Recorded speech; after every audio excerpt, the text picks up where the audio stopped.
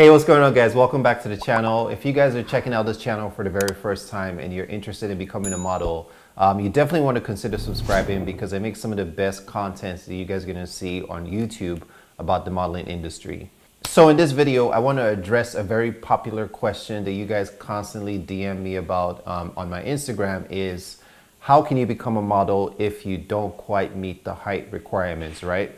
So I want to talk about that a little bit and break it down, some of the steps that you guys can take if you're a little bit on the shorter side and you still want to become a model. I'm going to give you guys some tips on how you can still break into the industry.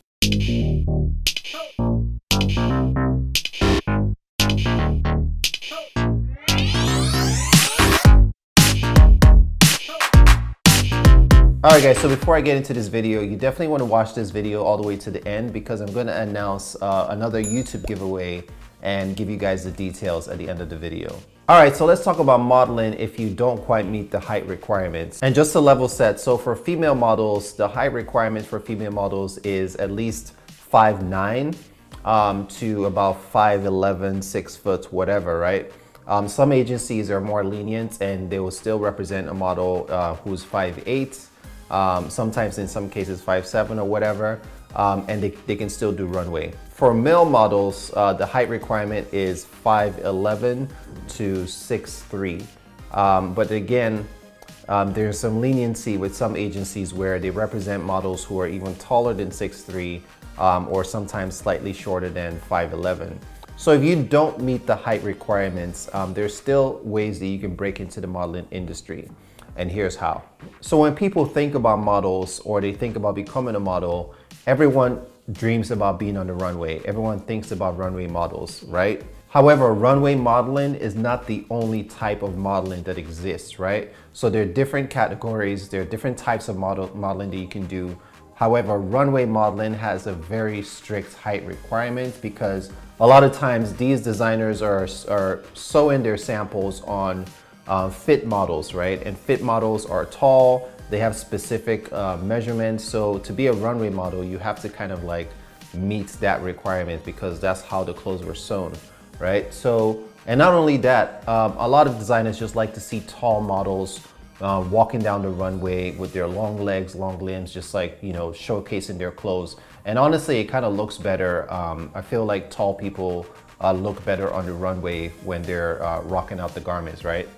So if you don't quite meet the height requirements, honestly, you almost need to forget about doing runway modeling. And again, a lot of people don't know runway modeling doesn't actually pay that much. You can make much more money doing commercial prints, editorial, etc. So what this means is that you have to be pretty selective with the modeling agencies that you're applying to. A lot of modeling agencies specifically look for runway models or models who meet these height requirements. Especially in cities like New York and Paris and Milan, big fashion capitals. A lot of the work that models get in big fashion capitals are runway jobs, right? And if you don't meet the height requirements, what's the point of representing you if you're not going to get that much work? So if you're a shorter model or average height or whatever, right? You should look for representation outside of fashion capitals. So for instance, apply to agencies in cities that are big on commercial print, editorial, fitness, etc., right? And also know what type of modeling you want to get into because that would help and take you a long way. So in the US, Los Angeles, Chicago, Atlanta, Miami if you have a swimsuit body. So sometimes I see models who are on the shorter side and they're shooting digitals to submit to agencies. However, that's all great and that's fine because a lot of these agencies are asking for your digitals, but you're almost better off just shooting commercial print and lifestyle shots and sending those to the agencies instead. Because one, you want to show the agencies that yes, you are a commercial print model. Even though you don't quite meet the height requirements, you can still do lifestyle, you can still do commercial print, you can still do fitness, etc. So you want to have almost like a plethora of images that you can submit to these agencies. So to recap, if you're on the shorter side, forget about runway, apply to agencies in cities that are heavy on commercial print modeling.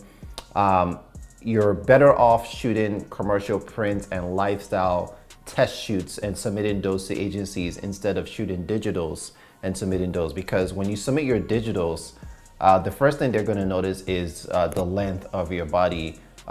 Do you seem tall? Do you have long legs? You know, all that is going to be really apparent in your digitals. And you don't want to make it seem like you're trying to become a runway model when you're only like 5'3" or something like that, right? Another thing that you want to do, and I say this all the time, is to beef up your social media. Grow your social media following, grow your Instagram following, because agencies are now looking at this. Clients are looking at this as well. They want to work with models who have a social following. That really helps. So for instance, Wilhelmina Los Angeles, they represent a lot of models on their board who are even below average height for an average person, right? I've seen models on their board as short as like 5'4", 5'2", but these models, they have a great look. They're commercial print models. They have strong social following. All of this helps in terms of getting represented and getting your career started in the modeling industry. So these are my tips for how you can still model if you don't quite meet the height requirements. If you guys have a strong look and you follow these tips, I almost guarantee you're gonna get represented and you're gonna get plenty of work. If you still have questions, drop your comments down below. I do read most, if not all, the comments on each of my videos. I also offer a modeling consultation on my website, and I have an ebook on how to get started in the modeling industry as well. So you guys should check that out. And now it's time for the YouTube giveaway. So last month I did a giveaway. I gave 2 lucky winners a free modeling consultation, and I gave 1 lucky winner a photo shoot and a modeling consultation as well. So I want to do that again. Let's make that happen. So all you guys have to do is use the hashtag #FrancisPolo on Instagram. Post your best modeling picture. You have to be 18 and older. You have to be following me on social and be a subscriber to this channel. And 1 lucky winner is going to get a photo shoot. 2 other winners are going to get free modeling consultation as well. Don't forget to like, subscribe, and hit that notification bell. I'll see you guys in my next one.